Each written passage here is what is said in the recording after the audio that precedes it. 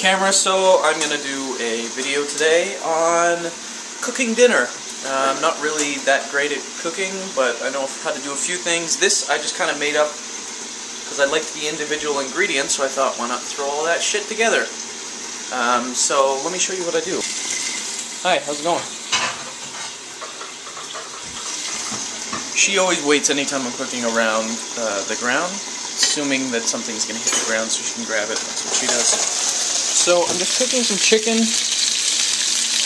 skinless, boneless chicken breasts in a little bit of olive oil.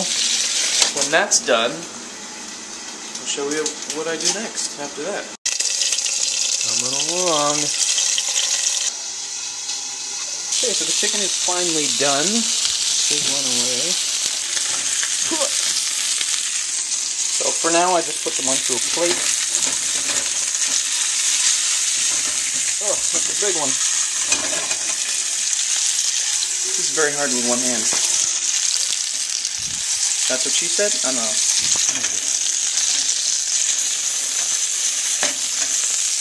Got it! Alright, so the chicken I leave there and do a quick clean of this pan. Okay, so that's all clean. Put it back on the element. I'm going to add a little olive oil.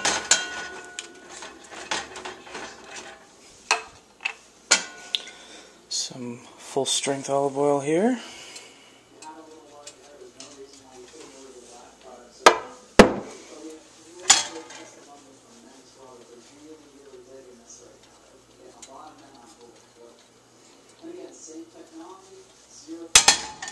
Okay, so I'm going to let that warm up a little bit, and then I just throw these vegetables on it, and I kind of, what's the term, saute, or just crisp them up a bit? I don't know, I'm not a cook. Okay, so that's all warmed up. Let's pour these in.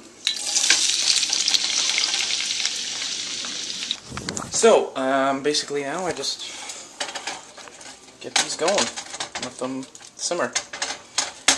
And I usually do it on a bit of a high heat. Okay, so the vegetables are how I like them, which is kind of very well cooked, almost so that they're like golden and browned.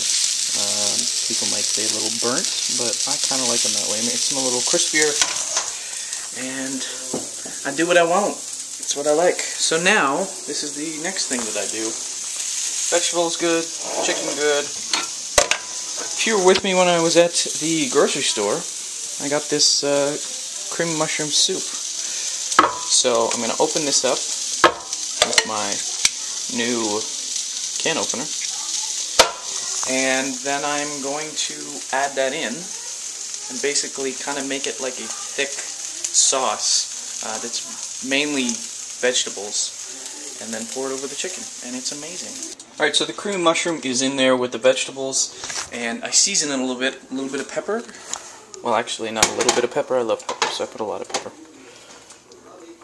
Okay, so there's pepper, a little bit of salt, a little bit of garlic powder,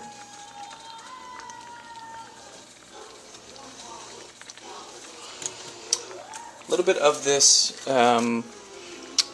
chicken seasoning. I actually put it in here instead of on the actual chicken when I cook that. And some thyme leaves.